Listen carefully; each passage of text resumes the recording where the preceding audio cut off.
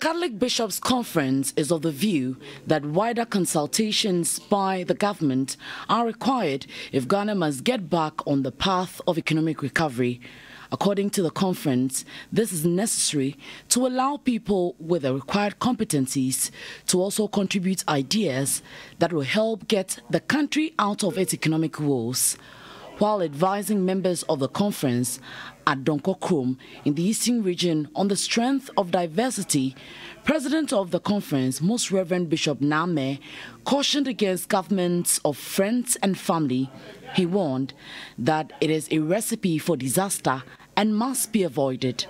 Most Reverend Bishop Name advised civil society and opposition parties have a wealth of knowledge and expertise that government can draw from in policy formulation as well as in its engagement with the International Monetary Fund. He also observed that when a large section of the people are against a public policy, it is possible that its implementation may suffer if it is rushed or pushed through. The conference thus wants the government to be receptive to dissenting views while it strives to fix the economy. Meanwhile, the Eastern Regional Minister Seth Kwame Champong has asked the Catholic Bishops' Conference to pray for an end to the economic crisis and environmental devastation.